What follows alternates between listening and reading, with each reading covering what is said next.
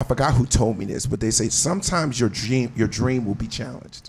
How bad do you really want it? For sure. You know what I mean? Something comes up, it's, you know, blindsides you, and you might more be like, man, I should give up. I had a interview with Rome Flynn, and his thing was he was working in a pawn shop, and he was a singer, but he was working in a pawn shop, and that was paying the bills.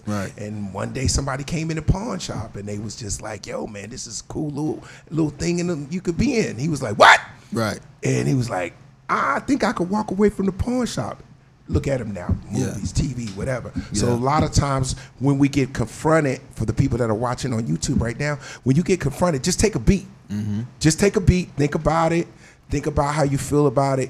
Do you feel fear? If the fear is overwhelming, make your choice from the love of what you want to do. That's what I do. I always think about, how does it make me feel my career? How does it make me feel what I aspire to do? I get lit up. So this right here, just a moment. I'm out of here. Out of here. Yeah, for sure. It's one of those things where you always got to understand that going after what you want in life is never going to be easy. Correct. And so it really doesn't matter how easy someone else has made it looked, or it doesn't matter how many times you have success at that thing. There's going to be some type of obstacle, and so you get used to overcoming those obstacles and preparing for those obstacles, just like you prepare for the success. Just like you ready to pop a bottle and celebrate, sometimes you got to be ready to sit down and reinvent something, or kind of reconstruct what it is that you're doing to make sure you get to where you got to go. And obstacles, you don't want to be afraid of them. It's nothing wrong with being a little fearful. I used to have people tell me that, and being a little nervous, you know, because that kind of keeps you on your toes, right?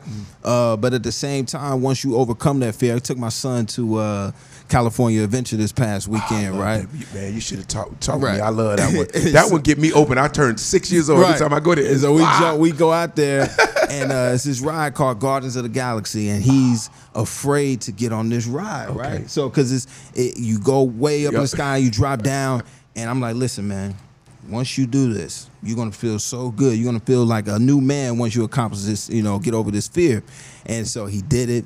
And when he got down, he's smiling. You know, he's screaming while he's on there. He's squeezing, holding on to my pretty baby, to my wife.